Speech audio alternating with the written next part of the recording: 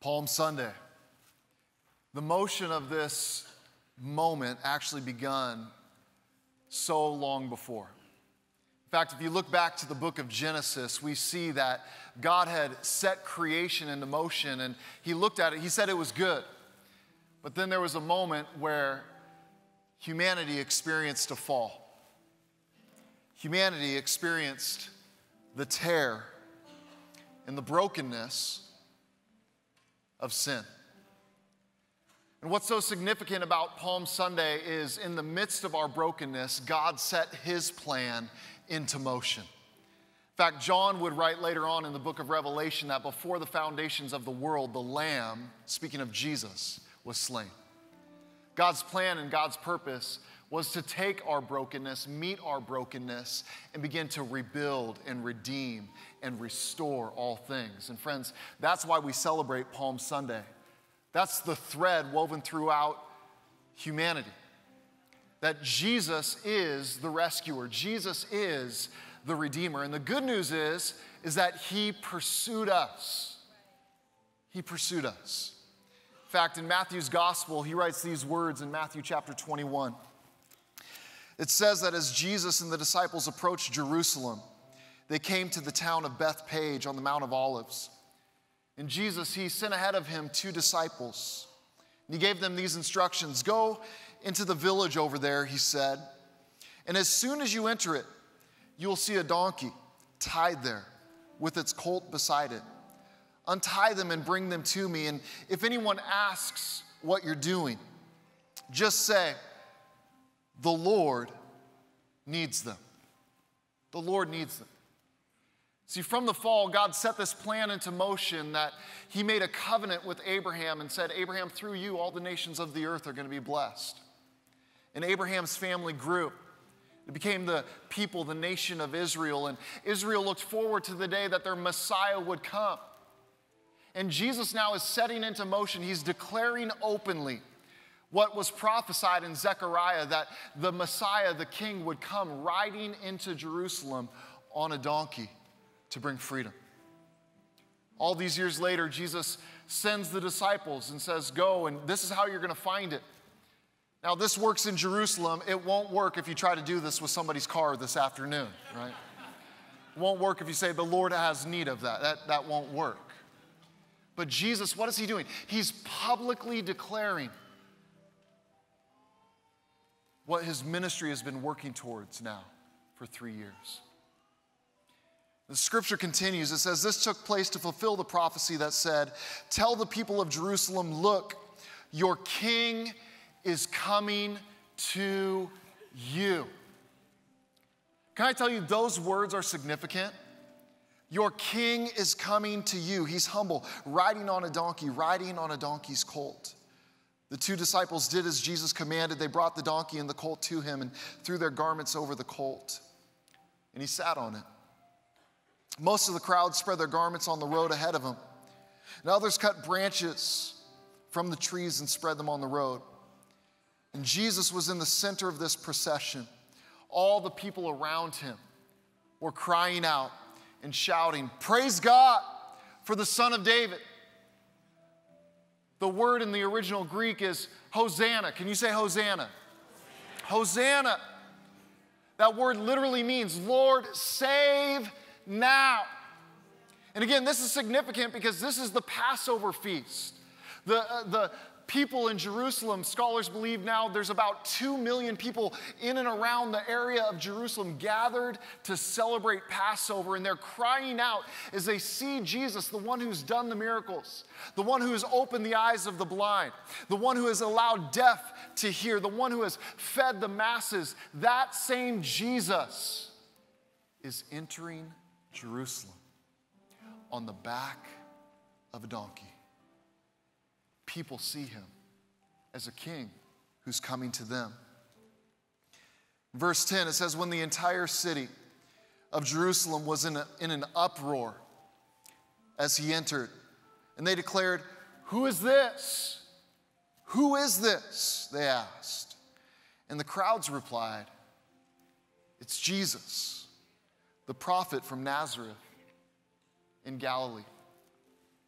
See, the reality, friends, what the crowd simply saw as a prophet was so much more than a prophet. Their king had come to them. And you see, this is what Palm Sunday reminds us of.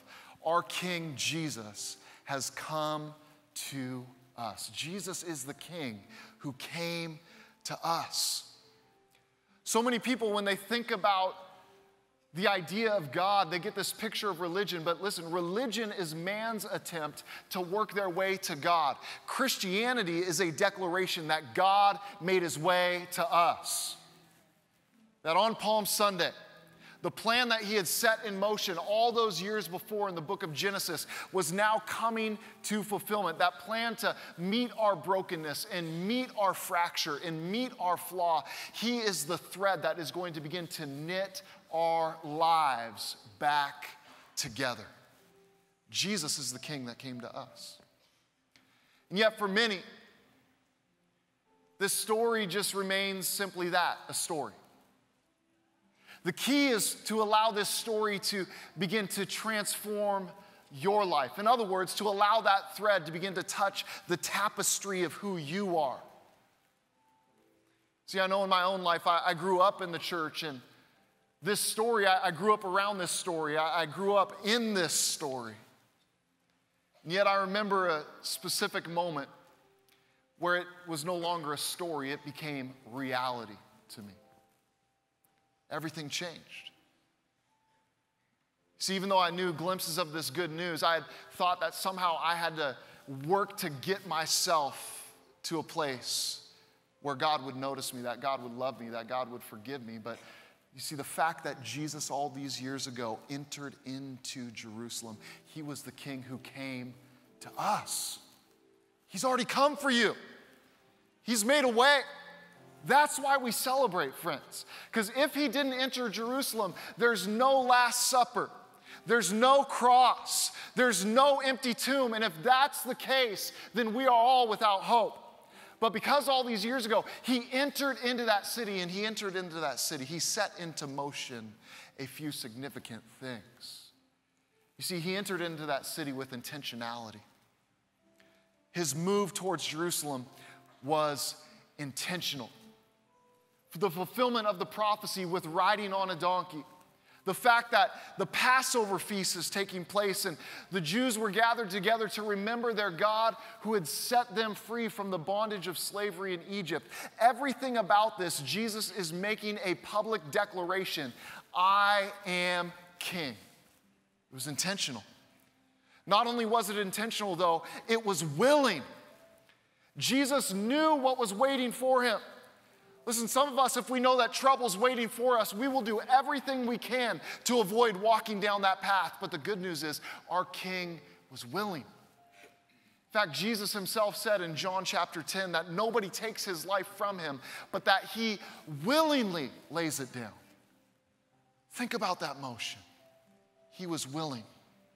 Not only was that motion intentional and powerful, but intentional and willing, but it was also powerful. It was powerful. As they're there celebrating the feast of Passover, they're remembering all those years ago when they were in bondage, when they were in slavery in Egypt. And God made a commandment to the people that if they would sacrifice a lamb and apply the blood of the lamb to the doorposts of their home, God's wrath would pass over them. And here living in front of them is a greater Passover lamb.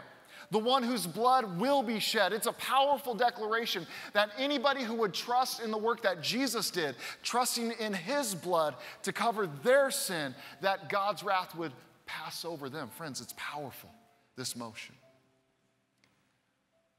And on that note, it's important to remember that this motion was costly. God's love was set into motion. And he loved you and I so much that he didn't just love us with words. As he clothed himself in humanity, he was willing to allow himself in just a matter of days to become our sacrifice, to become our substitute. It's costly. Friends, he paid the ultimate price. And here's where this leads us to. I want to draw our attention back to a question that was asked in verse 10 of Matthew chapter 21. It says this: the entire city of Jerusalem was in an uproar. By the way, that word uproar is where we get our word seismic. In other words, as Jesus is entering, it's shaking the city. People are taking note. And it leads them to ask this question: who is this? Friends, that's a question that each of us will answer. And how you answer it changes everything. Because for some of us, we've answered, well, this is the person in the story. This is somebody that I revisit once a year. But can I tell you that the thread of God's grace, his love set into motion all those years ago, today, he desires to connect with you, begin to redeem, rebuild, restore those areas of your life that have been broken. It's why he came. Jesus is the King who came to us. Today, can I invite you to bow your head just for a moment? I want to take a second for us to reflect and respond, and whether you're in this room or you're watching online today. Today, if you want that reality to become your reality, today you desire to make that decision to put your trust in the work that Jesus has done for you. You want to know that your sin is forgiven. You want to know that you have a fresh start. If that's you today, can I tell you, it's not about you working your way to God. It's about understanding and embracing the truth that your King came to you. He came for you. He loves you. Today, if you want to receive that love, can I invite you to just simply raise a hand, just hold it up for a moment and say, today, God, I receive your love. I receive your love. I put my trust in the work that you've done for me. I want to know that my sin is forgiven. I want to know that I'm a new creation all across this room. Yeah. Thank you. Can we pray this prayer out loud together? Can we all repeat this together? Say, Father God, thank you for loving me. Thank you for sending Jesus for me. I put my trust in the work that you've done for me. Forgive me of my sin. Make me a new creation. And help me to follow you every day of my life. In Jesus' name, amen. Amen. Can we celebrate all those who made that decision today?